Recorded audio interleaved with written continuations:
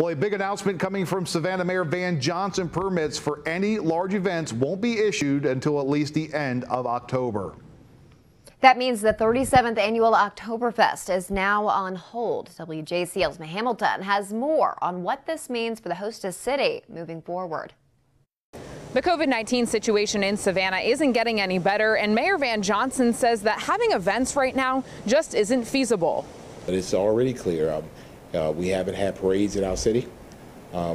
We've had some large events that clearly went a little contrary to what we were intending, and we realized that people come, oh, we'll do the right thing, and then when they have it, it's something totally different. Mayor Johnson wouldn't comment on which events he was referring to, but with this extension, that means no big festivals like Oktoberfest or even shows at the Civic Center until at least November 1st. We're not issuing permits. We're not issuing, letting private groups have things on city facilities. Is essentially what we're talking about. Johnson added that the science is what's fueling this decision. If we're going to be serious about keeping our community safe, then we have to do what it takes to keep our community safe. Mayor Johnson says he plans to stick with that October 31st deadline for right now, but if the health situation somehow gets better, he could consider allowing events much sooner.